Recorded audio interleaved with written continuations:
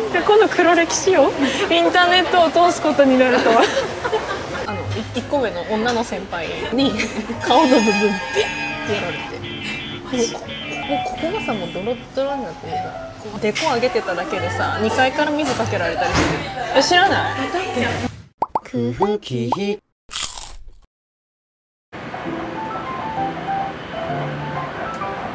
ンポン。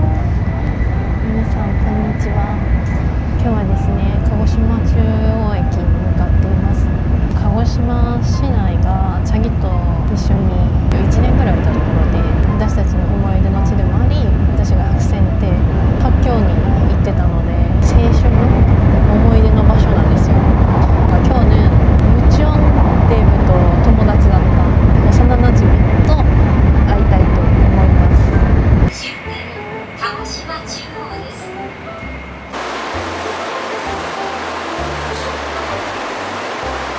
ポンポン。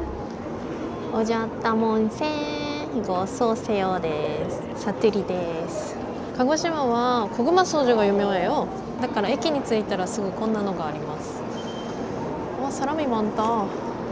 なんか鹿児島はマジで目を閉じてても歩ける。チャギド懐かしいと思います。しゃぶしゃぶしゃぶしゃぶ見て。しゃぶしゃぶの看板がある。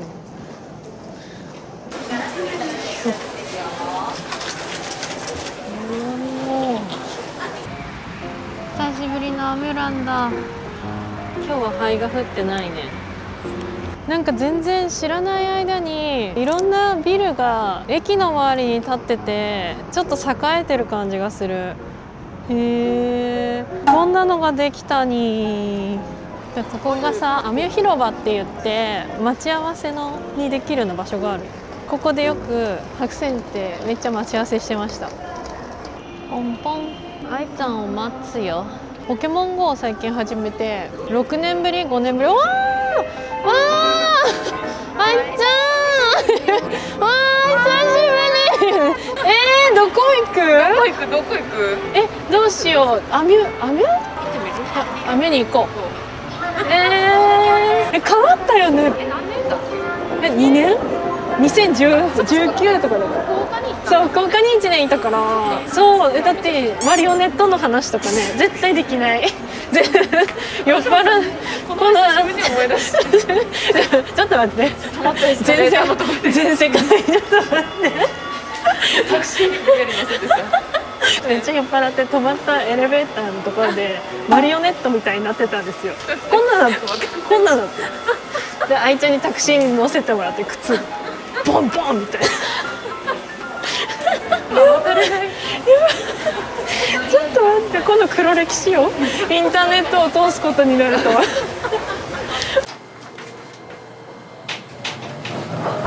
見て、屋台村が駐車場になってる。わあ、我々の学び屋が文字がハイカラ。我々の庭ぐらいの天文館。かわいい。ペロッチだ。知ってる？ペロッチだ。ペロッチの靴下かわいい。かわいい。見て、ペロッチがエビフライ。かわいい。でも買わないけどっていう。あった。イエーイ。でもいいやん、いいやん。なんかもともとパン屋さんなんだよね。なんかうちのお母さんがめっちゃ愛ちゃん好きでさ。うちのお母さんが愛ちゃん好きです。私も好きだよ。愛ちゃんさ、変わらないよね。ずっと美人だよね。っていうから、ちょっと私も褒めてくれる。でもクリスチャン美人ってみんな言う。本当？ありがとう。なんでさ、他の人の家、家族以外の人をみんな褒めるの？娘を褒めようぜ。娘のこと全く褒めずで。でもなんかさ、さっき愛ちゃんとさ、込み入った話するかなと思ったらさ、学級亭の草食べてる話かさ、愛ちゃんがチーズ保健室でもらった話しかしてね。だって同じクラスだったのって3、4年の時だけだよね。違うよ、1、2、3、4。1234か。そうそうそう。5、6の時に別れたのか。そうそうそう。そっか。幼稚園から6年一緒だった。そうだね。それでキムキョンとかさ、うちらがめっちゃ田舎に住んでると思っててさ、クラスが3クラスあるとか信じないけどさ、中学校とか4クラスあったからな。1回もあいちゃんとかぶってないから。かぶってる。あ、2年かぶってんの。2の2が一番楽しかった。한길동 한길동 それがさ、ほらね YouTube で流して한길스 さ、 한길스 한길동 全に死ねって言ってさ、なんかさ、死ねって言ったらいけませんっていう授業の後に 한길스 한길동 死ねって言ったわけよ。で、 한길동 俺がそれに切れて「お前殺すぞ!」って言ったの。でその時に「 한길동 先生!」ってなった、初めて。で、そう考えたらさ、うちのクラスからさ、生徒会長と副会長出たじゃん。あ、そうだね。だからす副会長。そうね。どんな学校？生徒会選挙でさ、 고찰수 にさ、絵描いてもらったわけよ。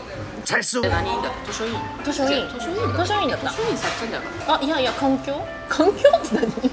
小泉進次郎。小泉進次郎なのか。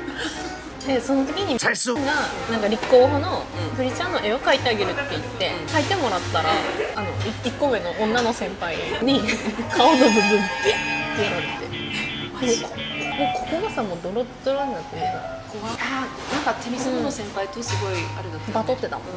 でもなんか私なんか自分がそれやられたっていうよりさ、 찰수 が描いてくれた絵にそんなことするっていうのに腹が立って、何なんすかみたいなっていうのは言ったことある。あ、バトったわけ。なんだろうね、調子のだって김광규 1回さ、デコ上げてただけでさ、2階から水かけられたりしてる。知らない？なんかみんなビクビクしてたよね。中学校に入る前。先輩に目をつけられるか。何それって感じだね。今。今度韓国とかもあるのかな。先生の制服検査より先輩の目の方が怖くて、そうだね。スカート短いとかさ、懐かしい。なんかさ、過去形の歌ってあったじゃん。ごめん。覚えてる？恥ずかしい。過去分詞がさ、出るまではさ、手拍子でさ、ごめん。It's always be, always be, take a heart. ってないよね。空気アップで撮ったらめっちゃ美味しそうって。エビと明太。あ、エビと明太。しかもなんか鹿児島なのに福岡産みたいな。確かに。どこ？桜と。ああ、よくこれを酔っ払ってこの前を通ったよね。いや、手門感が変わりすぎてて。ショック。あ、センテラス。タカプラがあったところや。こちらがお化け屋敷に行ったところや。90万とかめっちゃ懐かしい。ここのなくなった？あ、この唐揚げがなかったんだ。だね。夏い広場。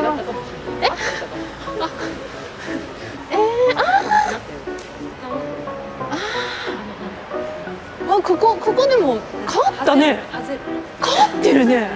いや、パッと見同じだと思ってたのに。あ、懐かしい。この歌知ってる？タンタンタンタン。アルプスの夕映えじゃない？これ何？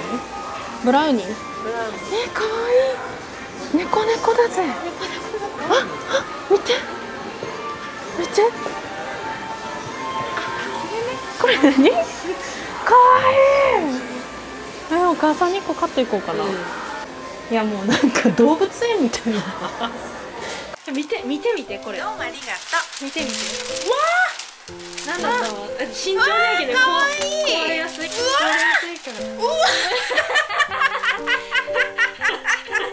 ねじねじくんなんだって。ねじねじくん。壊れやすい。猫パン屋さんっていうところに。ね、これ壊れやすいから。びっくりした。お母さん、春の日々かと思ってたね。かわいいね。可愛いでしょ。そういうの選ぶの見ちゃうんだね。